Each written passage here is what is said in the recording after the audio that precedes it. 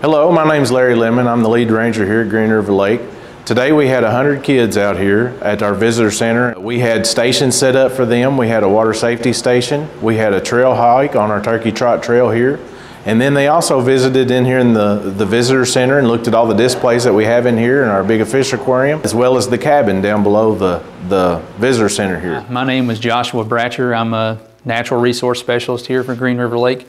Today we had a group of 100 kids come from Taylor County Elementary School and talked with me a little bit about water safety. We went over with all the children the importance of wearing their life jackets, having ones that are proper size, proper fit, and in good condition.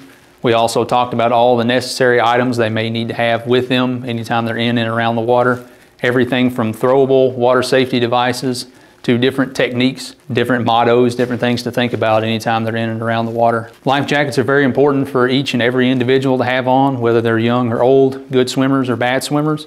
And having the proper items with you anytime you're in and around the water can not only save your life, but may possibly save one else's too. Hello, my name is Cole Upton. I'm a park ranger here at Green River Lake. Today we just had Taylor County Elementary School come and join us and learn about the lake, about trail safety, what to do if you come in contact with ticks, wildlife, snakes, plastic decomposition, and trash decomposition in the wildlife or forest. And we encourage schools to come out here, and we're glad to help teach you about the area.